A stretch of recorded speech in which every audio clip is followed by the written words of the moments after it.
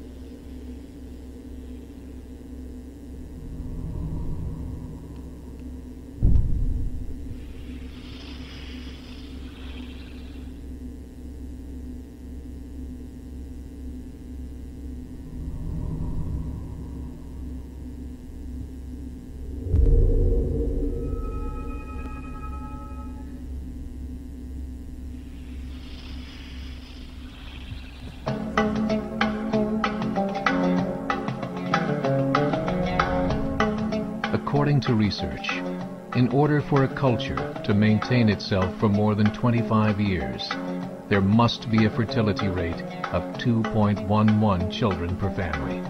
With anything less, the culture will decline. Historically, no culture has ever reversed a 1.9 fertility rate. A rate of 1.3, impossible to reverse, because it would take 80 to 100 years to correct itself. And there is no economic model that can sustain a culture during that time. In other words, if two sets of parents each have one child, there are half as many children as parents. If those children have one child, then there are 1/4 as many grandchildren as grandparents. If only 1 million babies are born in 2006, it's hard to have 2 million adults enter the workforce in 2026. As the population shrinks, so does the culture.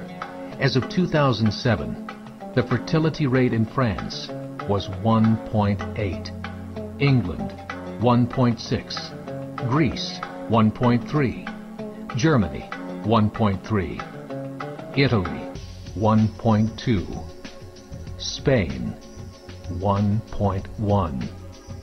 Across the entire European Union of 31 countries, the fertility is a mere 1.38. Historical research tells us these numbers are impossible to reverse. In a matter of years, Europe as we know it will cease to exist. Yet the population of Europe is not declining. Why? Immigration. Islamic immigration. Of all population growth in Europe since 1990, 90% has been Islamic immigration. France, 1.8 children per family. Muslims, 8.1. In southern France, traditionally one of the most populated church regions in the world, there are now more mosques than churches. 30% of children ages 20 and younger are Islamic. In the larger cities such as Nice, Marseille, and Paris, that number has grown to 45%. By 2027, 1 in 5 Frenchmen will be Muslim. In just 39 years, France will be an Islamic republic. In the last 30 years, the Muslim population of Great Britain rose from 82,000 to 2.5 million, a 30-fold increase. There are over 1,000 mosques, many of them former churches. In the Netherlands, 50% of all newborns are Muslim, and in only 15 years, half of the population of the Netherlands will be Muslim. In Russia, there are over 23 million Muslims. That's 1 out of 5 Russians. 40% of the entire Russian army will be Islamic in just a few short years. Currently in Belgium, 25% of the population and 50% of all newborns are Muslim. The government of Belgium has stated 1/3 of all European children will be born to Muslim families by 2025, just 17 years away.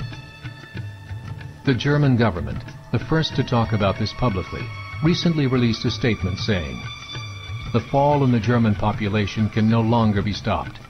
Its downward spiral is no longer reversible. It will be a Muslim state by the year 2050. Muammar al-Gaddafi of Libya said, "There are signs that Allah will grant victory to Islam in Europe, without swords, without guns, without conquest. We don't need terrorists. We don't need homicide bombers. The 50-plus million Muslims in Europe will turn it into a Muslim continent within a few decades." There are currently 52 million Muslims in Europe. The German government said that number is expected to double in the next 20 years to 104 million. Closer to home, the numbers tell a similar story. Right now, Canada's fertility rate is 1.6, nearly a full point below what is required to sustain a culture. And Islam is now the fastest growing religion.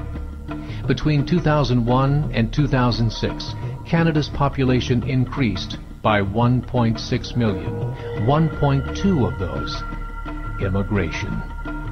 In the United States, the current fertility rate of American citizens is 1.6. With the influx of the Latino nations, the rate increases to 2.11, the bare minimum required to sustain a culture. In 1970, there were 100,000 Muslims in America. Today, there are over 9 million. The world is changing. It's time to wake up. 3 years ago, a meeting of 24 Islamic organizations was held in Chicago. The transcripts of that meeting showed in detail their plans to evangelize America through journalism, politics, education, and more. They said, "We must prepare ourselves for the reality that in 30 years, there will be 50 million Muslims living in America." The world that we live in is not the world in which our children and grandchildren will live. The Catholic Church recently reported that Islam has just surpassed their membership numbers. Some studies show that at Islam's current rate of growth, in 5 to 7 years, it will be the dominant religion of the world. You have just seen the demographics in Europe and USA. How about in Asia? Currently, here in the Philippines, we have about 10 to 11 million Muslims living in the different regions of the country. They represent 14% of the population. According to the Office of the Muslim Affairs, there are approximately 50,000 Muslims from different tribes from Mindanao that are now in different regions in the whole country. Visayas and Luzon is driven. These people are transferring to Visayas and Luzon for economic education and Islamic propagation factors. These people are good in peddling and money matters. Most of their young people are seeking better education and better living. The parents, however, are the propagators of their religion. Islam, the growth of their Balik Islam program has steadily increased each year. Some Catholic priests even got converted. Even Iglesia ni Manalo ministers got converted. Even Baptist pastor got converted into Islam.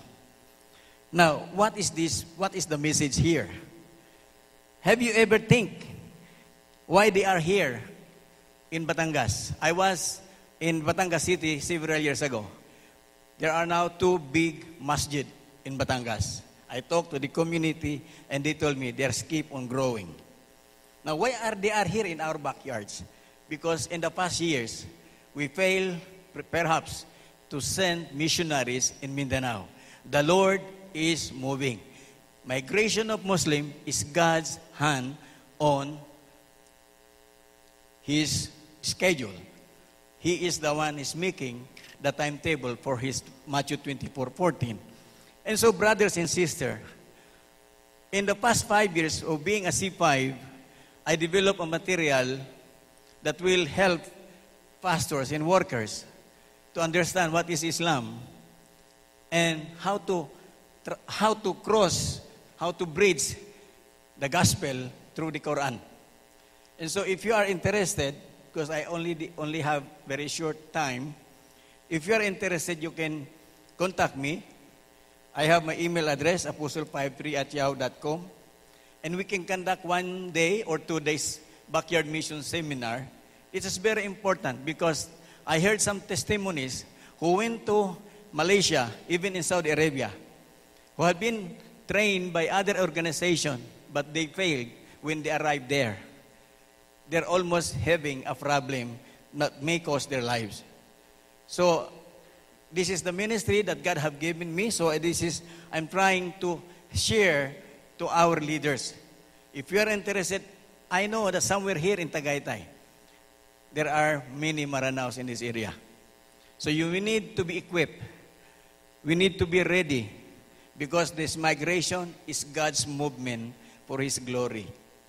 So I thank you for this privilege given to me to share with you again. If you would like to ask my number for a training, then I will just be sitting down there and you can get my phone number or even my email address. Thank you.